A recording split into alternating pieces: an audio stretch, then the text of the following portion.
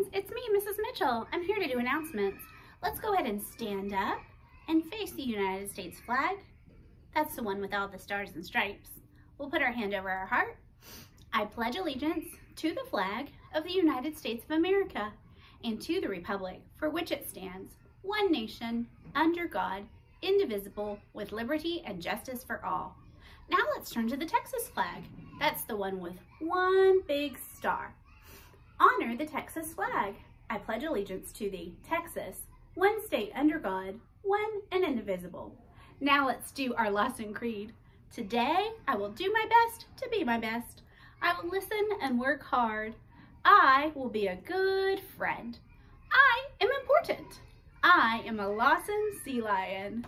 Great job, Sea Lions. Let's take a moment of silence. Excellent. If I've been to your classrooms lately, you might have remembered that I did this special book.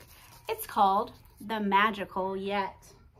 We talk about this word yet as very important.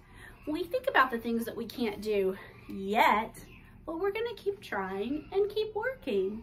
Yet is a really powerful word.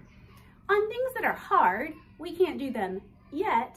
We have to keep practicing and trying and practicing and trying so we can learn to do them. Because you can do hard things. Say, I can do hard things. Great job. Say, I can't do it yet, but I'm gonna keep trying. I can't wait to watch you use the power of yet in your classroom as you learn all those new things. See you soon.